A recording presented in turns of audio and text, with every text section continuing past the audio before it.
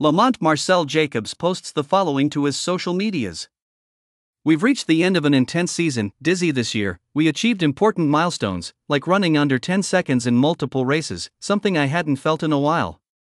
We brought Italy to the final in both the 100 meters and the 4x100 relay, and I'm proud of the journey I've been on.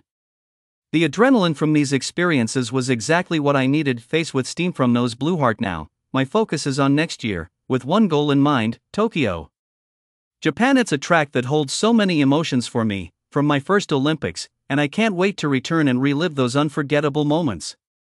It's the only medal missing to complete it all. I'll be ready to get back to work and chase the next objectives. Thank you all for your constant support. Much love, Marcel Redhart. Lamont Marcell Jacobs posts the following to his social medias. We've reached the end of an intense season, dizzy this year. We achieved important milestones, like running under 10 seconds in multiple races, something I hadn't felt in a while. We brought Italy to the final in